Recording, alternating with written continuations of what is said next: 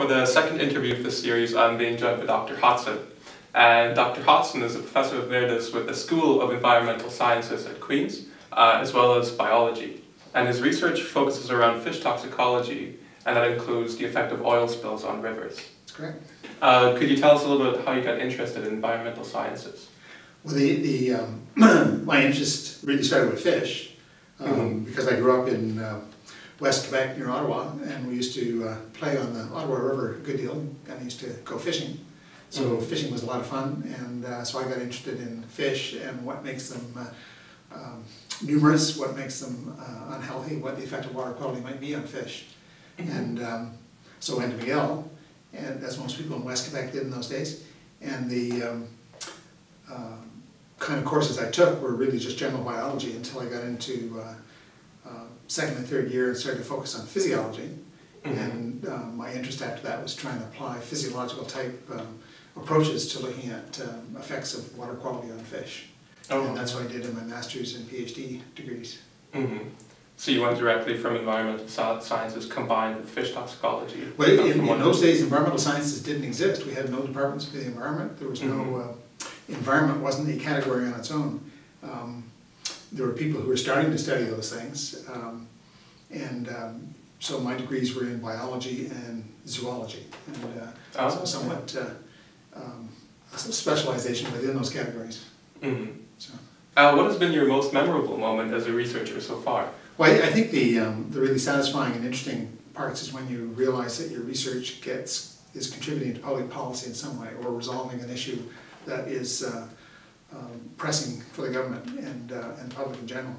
And so I started my career with the Great Lakes Laboratory of Fisheries and Oceans in Burlington, Ontario.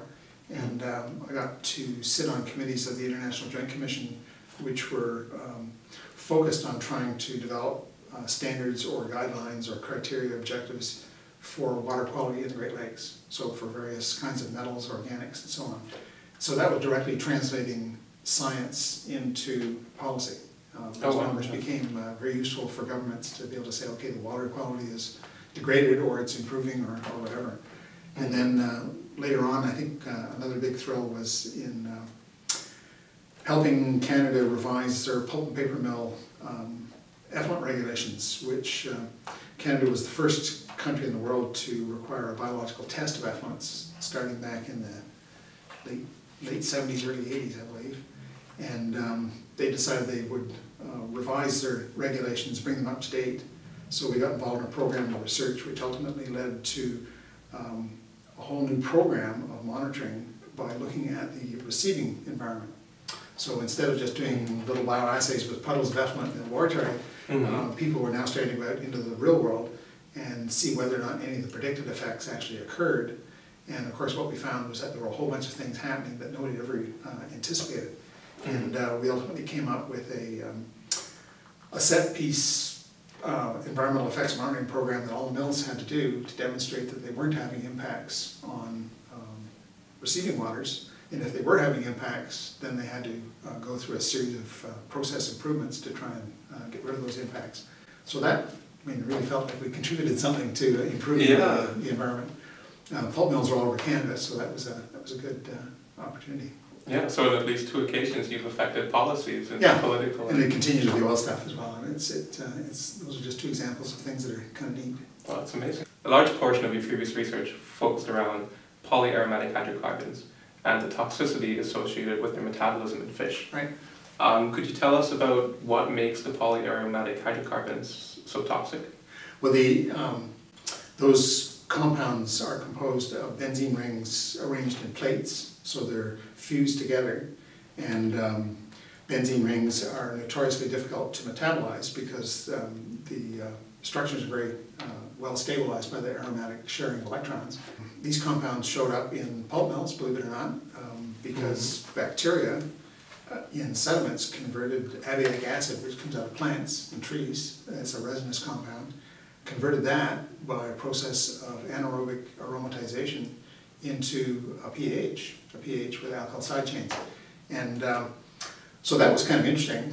And one of the characteristic features of pulp mill effluents was that they caused increased activities of what are called the cytochrome P450 enzymes, which you may have come across in some of your pharmacology or biochemistry courses.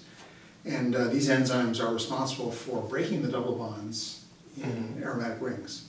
And so a lot of very persistent compounds can actually be oxygenated through these enzymes, and as a result made into reactive intermediates, which combine with an amino acid allows the cell to then excrete it through some sort of drug pump on the cell membrane. So this whole process of inducing these enzymes, the enzymes adding oxygen and allowing these compounds to be excreted, is a really important defense mechanism for these any animal that's exposed to these compounds. So the persistent observation of cyprin A induction downstream of pulp melts said, okay, there must be compounds there that are causing these effects. And in those days, everybody thought it was chlorinated dioxins and furans, which are produced by the bleaching, chlorine bleaching in pulp melts. And in those days, Greenpeace was saying that chlorine was the devil of all the compounds. That was the line all the elements. And so we did a series of studies, and this is part of this pulp mel program, where we found that we could take effluent from mills that did not use bleaching, and you'd still get this effect. So there was something coming out of wood. The problem wasn't the chlorine, the problem was the wood. There was something being extracted that either was inducing these enzymes in fish directly, or bacteria were converting to that kind of compound. So we eventually identified this compound, and it was an alkyl phenanthrene. And it was right at that time that I came to Queen's from the government. And it became very difficult to get money to do pulp mill research because the price of pulp worldwide was dropping. A lot of competition from countries all over the world who had cheaper labor and cheaper forests. So about that time, research was coming out on the Exxon Valdez, and the Exxon Valdez oil spill in Alaska was very heavily studied. It was one of the most intensively studied oil spills in the world, in part because television was there and could document what was going on. So a lot of interest. And it turned out that they were able to associate some of the effects on fish embryos with the presence of polynuclear aromatic hydrocarbons. And it turns out that most of the pH in oil are alkylated, so alkyl side chains.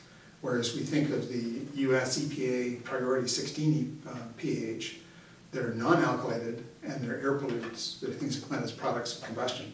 So here was a whole new class of pH that were effectively shown being associated with serious harm to fish in the Gulf of,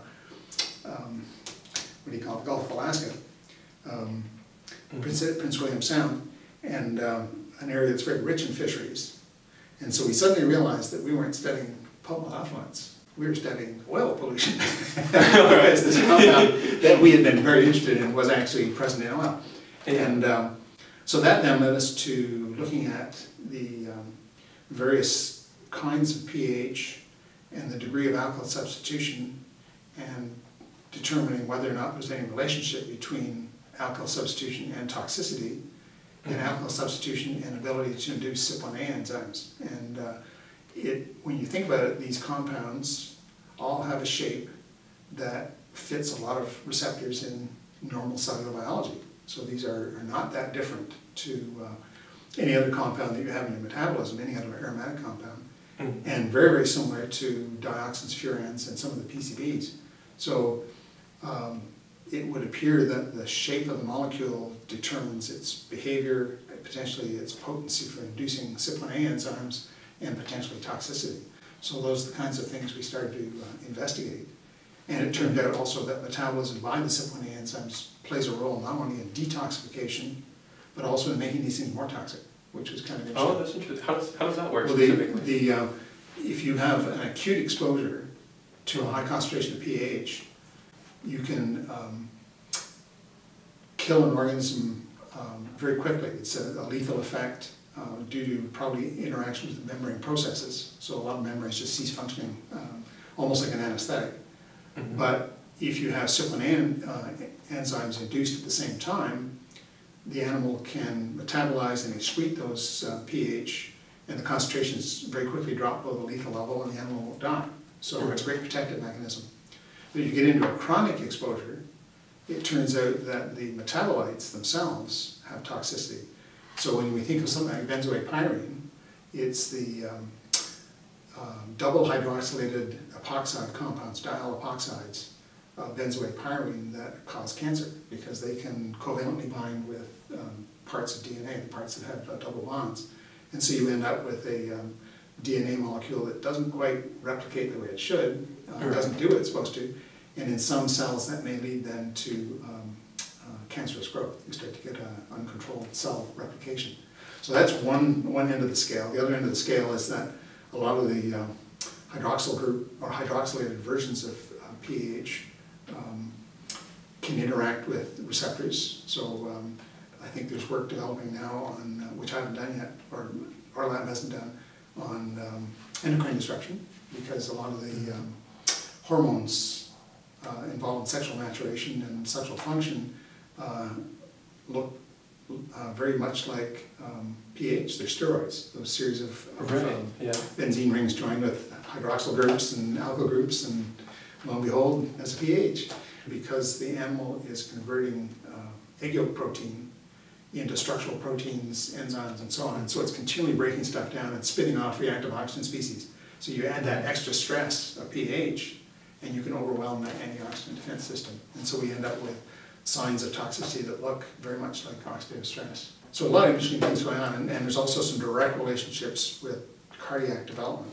So you end up with fish that are unable to have very poor performance, either in oxygen stress tests or in swimming tests, once they get beyond the embryo stage. So there are these kind of delayed sublethal effects that can ultimately affect performance in the status of the population. Have you done these tests here at Queen's yourself? We haven't done the cardiac work. You can see it physically as the animal develops, because the heart doesn't form properly, and you end up with the blood flow in extreme cases just stopping. But we've certainly done a lot of work on the antioxidant part, and our work has been shared with Val Langlois, Dr. Langlois, who's now gone to Quebec. We've done a series of experiments on genomic or molecular responses that reflect oxidative stress.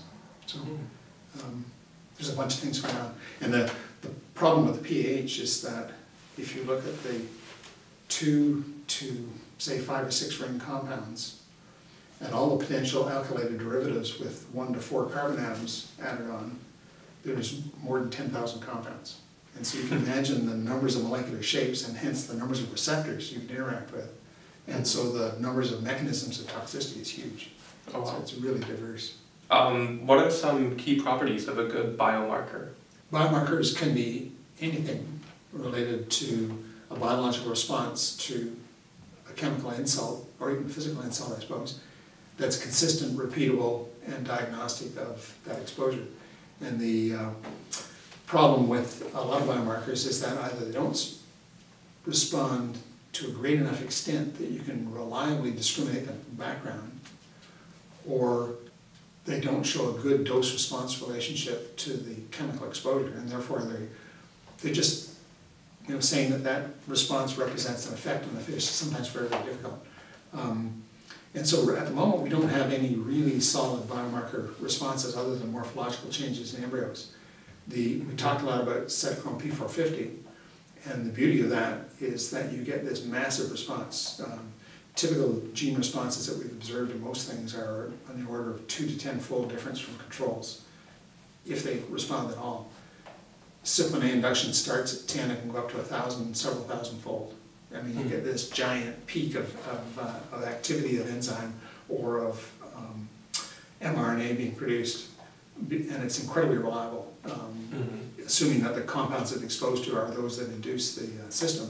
So it's a really, really useful biomarker of exposure, but there's a huge debate around whether it's a biomarker of effect, because there are so many different potential mechanisms of toxicity. So it could represent an important result if the mechanism is oxidative stress, because obviously that represents an enzyme that's really starting to turn over substrate fast and incorporate a lot of oxygen. It could represent a interaction with the aryl hydrocarbon receptor protein, which is the very first step in the PAH activating the synthesis of cyplin A.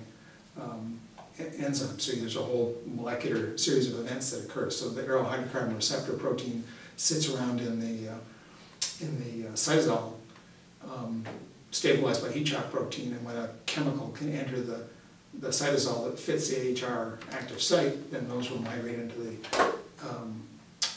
nucleus, and away it goes. The whole system starts activating. The interesting thing is that the cytochrome P450 gene is part of a chromosome, and there's a lot of downstream genes. And so when you get that gene being activated, often there are other genes that are activated simultaneously. And there's something in the order of 3,000 to 6,000 genes that are only active during embryonic development. And so if you activate those, even some of them at an inappropriate time or for an inappropriate duration, then that may explain why we get some of the deformities and pathologies you see in fish embryos. The problem is that there are so many mechanisms that we haven't really nailed down exactly what CYP1A induction means in every single case. Right, you might not be able to attribute it to... No, yeah. But in terms of oil, it is excellent in the sense that you can say, okay, the fish have been exposed to oil. You know, it's clear evidence. Right. And we're now starting to just simply relate the degree of CYP1A induction to the degree of pathology in fish that have been affected by oil. And that seems to be a relatively stable relationship. And if you look at the concentration that causes CYP1A induction, it's very sensitive, so it turns on well before you see pathology. But you start seeing pathology well before the CYP1A maxes out. So it seems like there's some threshold of CYP1A induction, if it's persistent, that's going to lead to pathology. We're looking to implement E. coli to find a novel way of cleaning up oil spills in the Arctic. Sure. I know that introducing a new organism into a different environment might affect the different populations living there. Would you think that introducing E. coli into the Arctic waters might affect some of the fish populations there? It's a really difficult thing to say. I mean, the old law of unintended consequences. If we knew those things in advance, then we wouldn't do it, and we would avoid it. But, yeah. But often these things come out of nowhere by some mechanism or route that we don't understand. And if we had to say we hadn't understood it, we wouldn't have done it. So there is always that risk. Certainly E. coli are taken up by organisms. Found in the gut of most mammals, mm-hmm. and bacteria are known to exchange DNA, and you can end up with some rather interesting organisms being produced. So I'm not enough of an expert in that area to be able to say, but I would say, right. You know, obviously it's something to think about very carefully. Yes, that's true. Could you tell us a little bit about chemical dispersants? Yeah, chemical dispersants are have been proven to be very useful in the open ocean to spread oil around. I mean, the old story, the solution to pollution is dilution, still holds. Mm-hmm. And even if that was the end of it, even if the oil just got diluted, that would be a useful thing to do. The problem is severalfold, though. One is that in the transition from high concentrations to very low concentrations, you're moving that oil off the surface and into the water column. So that means that after you've applied a dispersant, the concentration in the water column increases quite remarkably. And it will dilute out eventually, depending on currents. Mm-hmm. But it can also be entrained in water masses and move quite some distance without dilution. And so any organisms that also happen to be in that water mass are going to be exposed to any dispersed oil and any dispersant that hasn't mixed with oil. And that's where the problem comes in. So what we see in the laboratory is that the toxicity, or effectively the exposure of fish, increases 10 to 1,000-fold with chemical dispersion compared to no dispersant. And that means then that in an open water system, if you add dispersant, you could increase the volume of water that has a high concentration of oil in it by 10 to 1,000-fold. Right. So effectively it's playing a little bit with fire. It might work in your favor, and you might be able to dilute out that oil until it's non-toxic, but you might also have a circumstance where some species just happen to be concentrated in the area where the spill is, and so they're going to get a super exposure, and that could lead to some real problems. So one of the problems with using oil dispersants is they have this system called NEBA, Net Environmental Benefits Analysis. And so some on-site spill commander is supposed to look at an oil spill and say, okay, there's a shoreline over there, and there's some floating ducks over here, and there's some fishing gear. We think there'd be a greater environmental benefit of dispersing that oil in the water column so that those valued items are protected. And the problem with that logic is that you can see the things that are on the surface, but you can't see what's below the surface. Right. And so you're kind of taking a chance that there's nothing down there that's going to be harmed and cause greater damage than would be occurring at the surface. Mm-hmm. So use of dispersants is much better done way offshore, where biological communities are more dispersed and there's less likelihood that you're going to have an issue, and used with some caution. The ideal way, of course, is, well, the ultimate ideal way is just don't spill the oil. Right. You stop the oil from spilling, it's much better. Yeah. If it spills, the next best, absolute best thing is reaction as fast as possible. So you contain it and you clean it up. Now in an open ocean spill, that's not possible often. Right. And often with high wave conditions, it gets extremely difficult. And that's where the dispersants come into play. And I think the idea is that they play into your area is that by dividing the oil into small droplets, you can make it more accessible to bacteria. So those are, you know, it's one of the tools, but it's one of the tools, like all tools, it has weaknesses and you have to recognize those weaknesses. Yeah.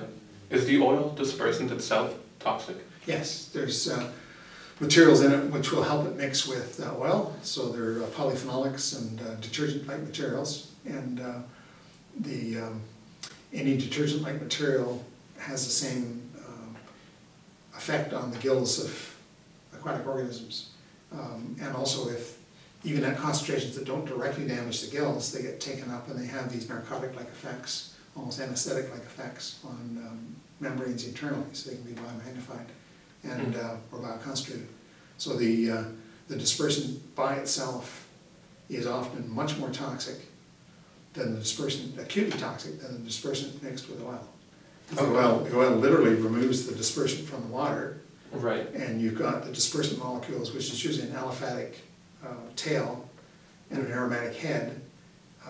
Where's the other one? I've forgotten. Aromatic head, sorry, is in the oil, and the aliphatic tail it sticks out, and then that creates a interaction, particularly with salt water, that allows the oil droplet to remain in suspension and prevents the oil from recoalescing.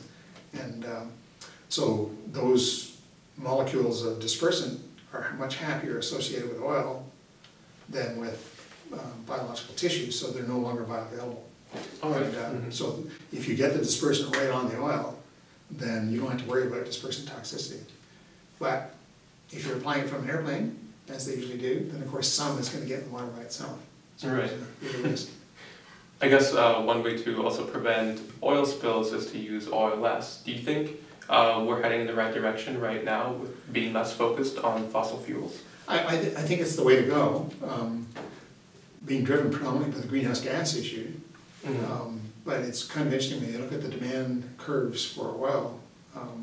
They continue to increase over the next decades up to the year 2100 because